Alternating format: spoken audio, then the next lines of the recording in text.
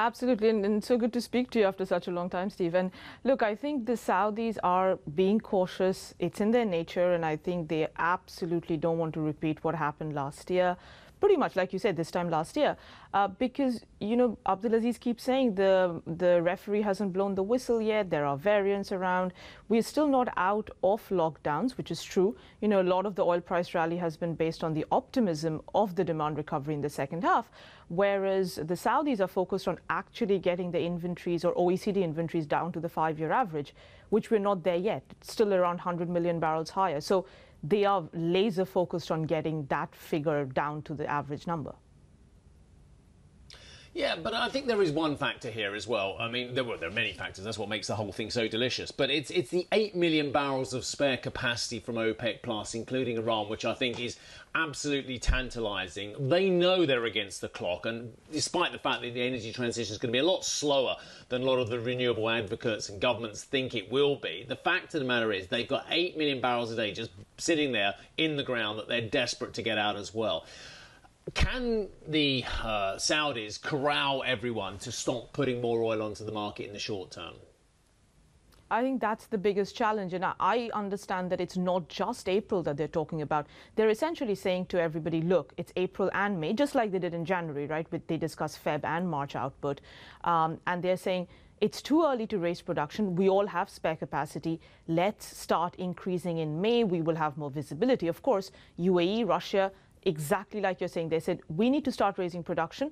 Iran, big elephant in the room, they're going to start coming back. US producers, while they're not going to grow nearly to the levels that we've seen before, they will start growing at WTI $60. So this is this constant tussle, particularly Russia is concerned about shale.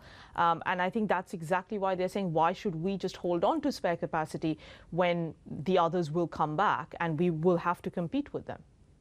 Amrita, you just mentioned in the United States there, that deep freeze we saw in Texas took out about a fifth of refining capacity in the United States. What's the ongoing impact from that as we talk about whether the taps will be turned on a little bit more from some of these OPEC plus producers? It's been a huge event, right? And I think in one fell sweep, it's effectively accelerated the rebalancing of the oil market that was already going on. We lost about 30 million barrels of crude production, which rarely happens in hurricanes. And there are still refineries that are offline. So it's really helping to draw down gasoline stocks. You saw yesterday in the EIA stats, gasoline and diesel both fell huge amounts. And that's going to continue for some time. So indirectly, that is supportive for crude, particularly for European refiners. You know, they've really struggled. It's not that, you know, suddenly margins will go up. There's too much refining capacity, but it does provide them with a little bit of lifeline, particularly gasoline, because Europe does produce a lot of that.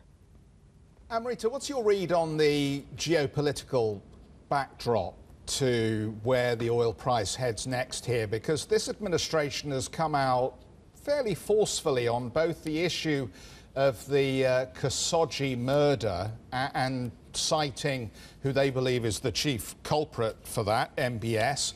And now we've got fresh sanctions on the Russians over the treatment of Mr. Navalny. All of this suggests that there's going to continue to be friction between these key states in the energy complex. 100%, and this is a new regime, and I think Biden has made that very clear. These are new rules, and he's also made it very clear he's going to rejoin the JCPOA. I think Saudi Arabia knows that.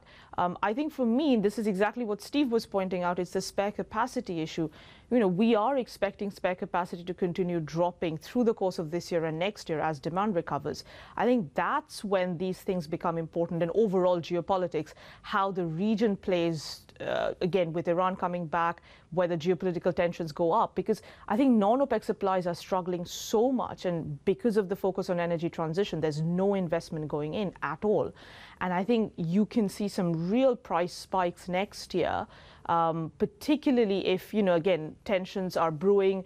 U.S. relations with Saudi, U.S. relations with Russia are not rosy, and I don't think they're going to necessarily become better over the course of the next 4 years.